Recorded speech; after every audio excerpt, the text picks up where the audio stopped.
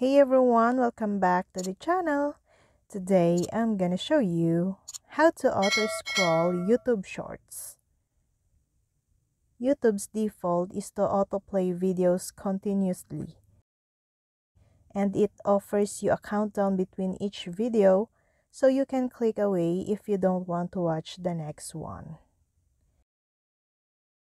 If you've turned off autoplay, perhaps as a way to get a break from the ads that often play between videos but want to turn it back on, you can easily do so in just few easy steps.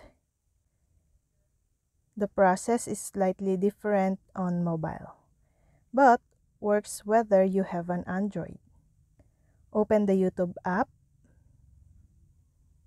tap your profile here, and then tap on the settings. Next, tap the autoplay. Then, toggle to switch on this.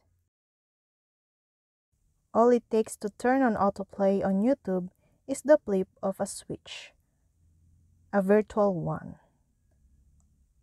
Autoplay is activated by default, but if you've turned it off, you can turn it on easily. You can turn on autoplay on YouTube both on your desktop and in the mobile app or iPhone and Android. And that's all. Thank you guys for watching these videos,